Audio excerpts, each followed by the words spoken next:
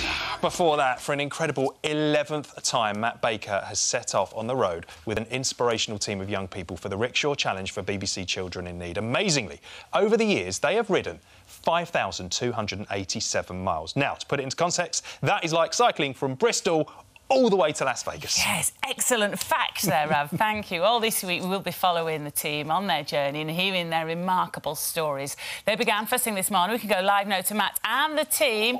You started at 7 a.m. Look at that lot of high vis. Wow, you really are literally cycling along, Matt. How's it going? What can we expect from your challenge this year? Oh, good morning, Sarah. Good morning, Rav. Hello, everybody. What can you expect this year? We're cycling to Vegas. No. We're enjoying this as we're going up a massive hill at the moment. But there's our camera vehicle. Look, there's Cliff in the back. But yeah, they're filming us. Basically, what we're doing is we're taking the rickshaw around the UK because... sorry, it is quite a big hill, this. Thomas is doing ever so well on the rickshaw.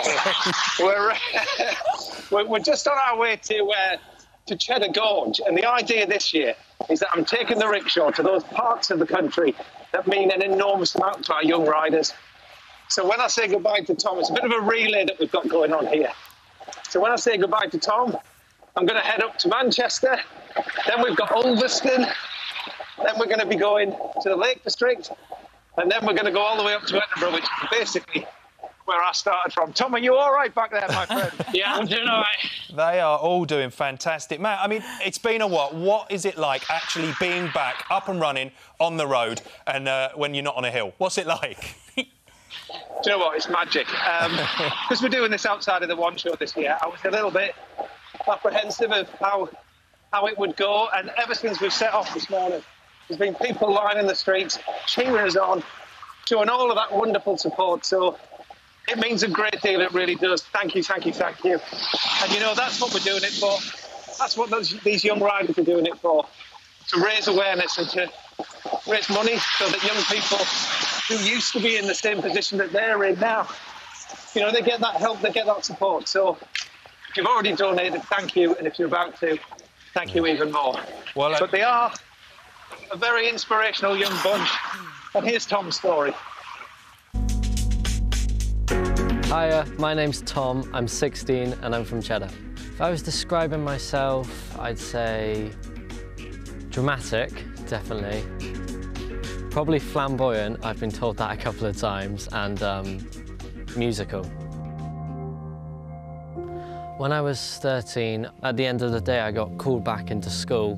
My uncle was in there, told me that my mum and dad had been involved in a car crash, that my dad had been killed. I just remember crying, screaming.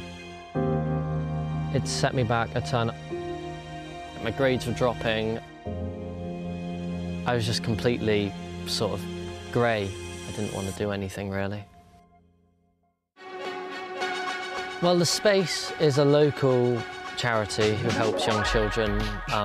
They give them counselling. It was within the first week of me being back, the school had set up a one-to-one counselling session for me.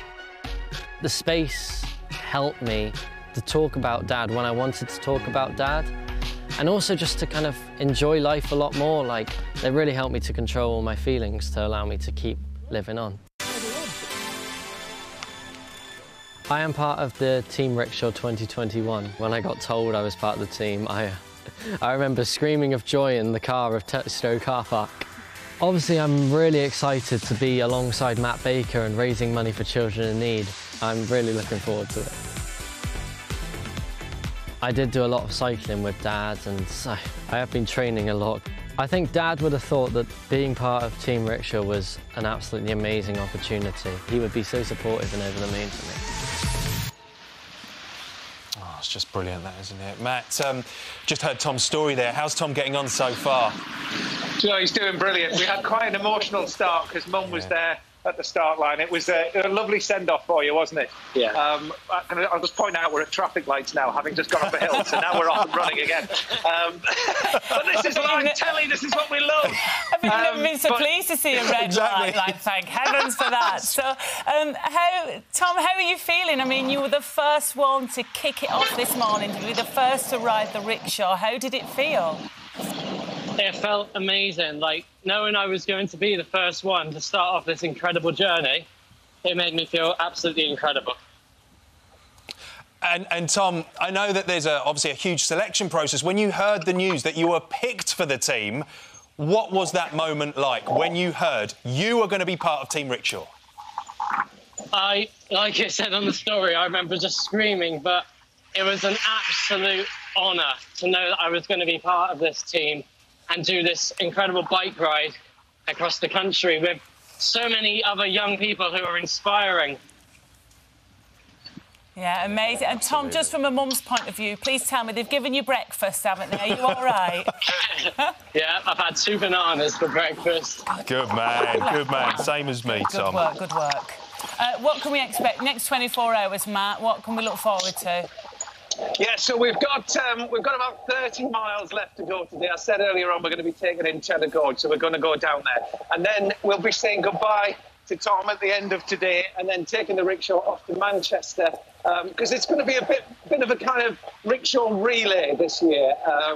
So I'm really excited about what's to come. Obviously, we're going to be pretty tired by the time we've stopped cycling, packed the rickshaw up onto this wonderful trailer that we've got, and we're heading up north, and then we'll just keep going until we get to Edinburgh, which is the idea for Friday night. So we're going to be obviously keeping you updated on Morning Live.